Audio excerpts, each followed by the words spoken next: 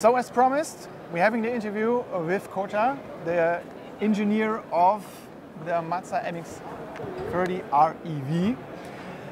And we're sticking by first name basis because we got to know each other yesterday. Yeah. And starting with the first question. It's been over 10 years since the Rotary was last seen. Why is it coming back now? Yeah, we keep looking for the nice timing to return the Rotary engine.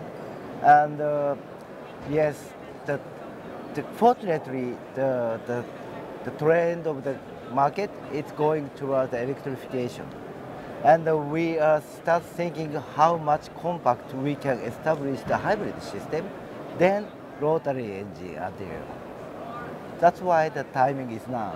Okay. As someone who has been with Mazda for basically your entire engineering career, which is like over 20 years now, do you remember what the state of mind was inside the engineering department when it was clear that the Rotary engine is coming back? Yeah. Actually, some of our engineers keep developing, keep researching on the Rotary engine.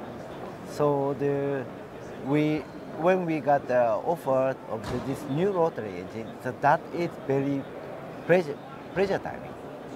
So we are very glad to hear about that. After we start the actual development, we understand how difficult that is because the last development on the Rotary engine was over 20 years ago. So some of the engineers already retired and some of the knowledge already gone.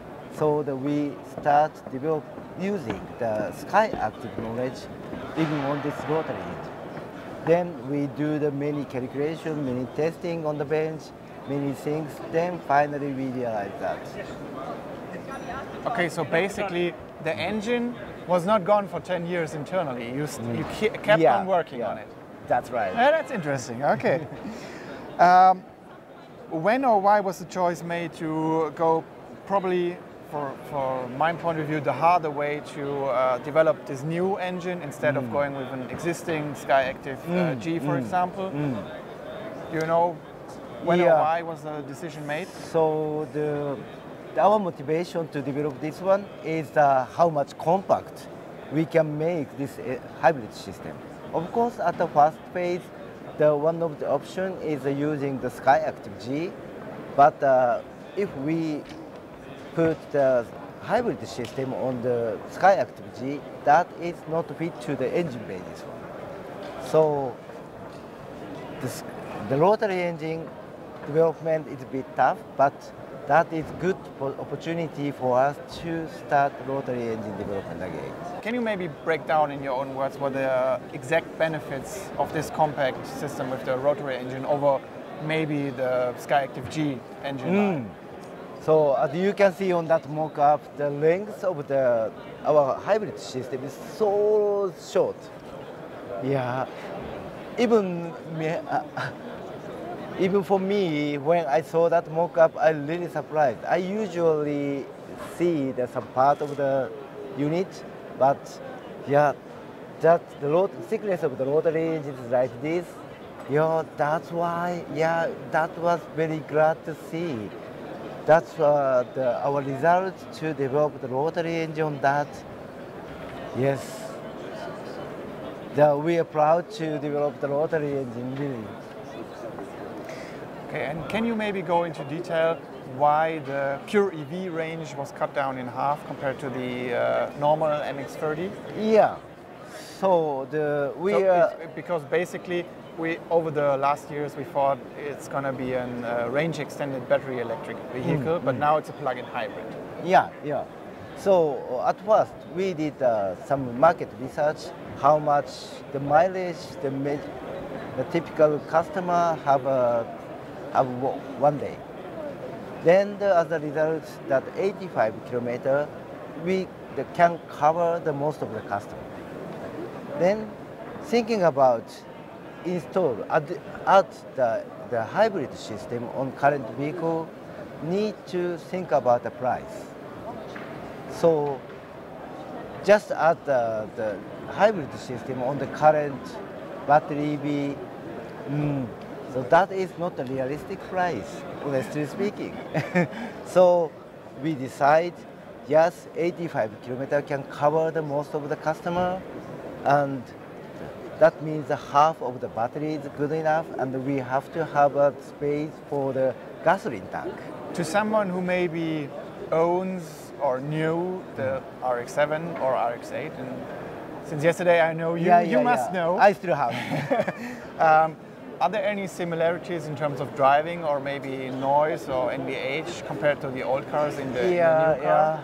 I'm rotary lovers, one of the rotary lovers, so I expect some feeling, same feeling of the rotary engine on this car. But this rotary engine on this car is just as the generator. So the feeling is not same as the rotary engine, of course. And since this is a single rotor, so the exhaust sound, combustion sound is also different. So this is one of the good successor for the rotary engine, but the feeling sound not same as the rotary engine. Okay. So if the customer really likes the feeling of the rotary engine or noise of the rotary engine, that is not the right product for those customers. Okay, so that's the perfect transition to my last question. But I'm pretty sure I know the answer. I hope I'm wrong. But with this engine kind of coming back, can we maybe expect Mazda to return in terms of the rotary engine to a race car or even a sports car? Because there was the RX Vision a few years back. Is there maybe a chance, a slight chance even, that we can maybe see this kind of car again? So, as my personal comment, I really love the rotary engine. I want to make the sport car with this kind of rotary engine.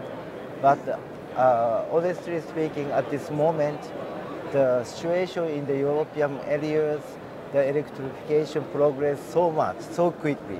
And we have to catch up that situation. That has the higher priority. So we concentrate to the electrification for a while, then reaching to our midterm plan. After that, when that timing we are look around the customer situation, and still we can find a lot of the rotary lovers.